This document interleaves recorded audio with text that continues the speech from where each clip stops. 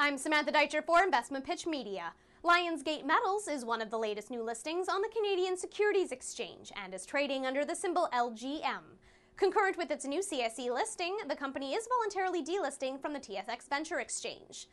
Lionsgate is a junior mineral exploration stage company engaged in the acquisition, exploration, and development of mineral resource properties in Canada.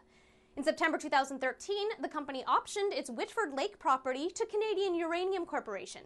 The Whitford Lake project covers an area of 67 hectares, approximately 21 kilometers southeast of the Cigar Mine on the eastern edge of the Athabasca Basin. Under the agreement, Canadian Uranium would acquire Lionsgate's interest for cash payments of $520,000 and 4.5 million shares, with Canadian Uranium intending to list its shares on the CSE. Lionsgate holds a 100% interest in the Poplar property, a 77,914-hectare copper-gold-silver porphyry property located in the Ominaka Mining Division in British Columbia. The Poplar property had been optioned out and has now been returned to the company, which is currently determining other options in order to further advance the project.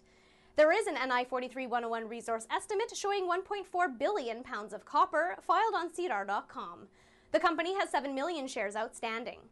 For more information, please visit the company's website, lionsgatemetals.com, or contact Blair McIntyre, Executive VP, at 778-837-6812, or by email at info@lionsgatemetals.com. I'm Samantha Deitcher for InvestmentPitch Media. For more video news and to view our disclaimer, be sure to visit our website. This video is for information purposes only and is not a recommendation to buy or sell any securities.